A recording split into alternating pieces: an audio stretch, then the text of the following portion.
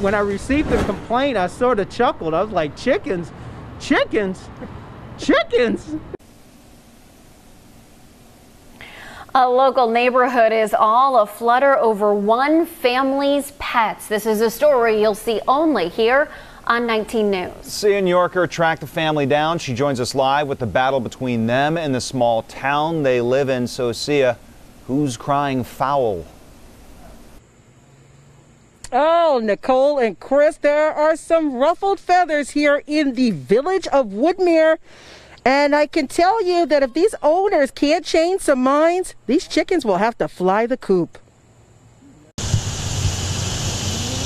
These 4 chickens are part of the Akben family. You like the chicken? Lina, do you like chickens? But now their family could be split apart in the name of the law.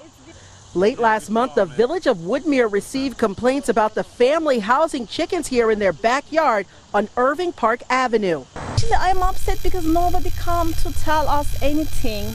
After looking into it, the council found this ordinance which states no person shall maintain farm animals in the village of Woodmere without first having obtained a special permit from council.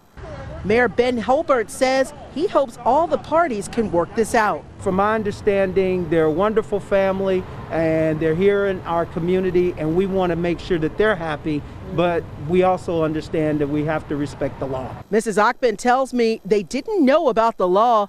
They've raised the animals since they were chicks and even reinforced the fences to protect the chickens. She doesn't know what they'll do if they have to let them go. It's hard. Yeah.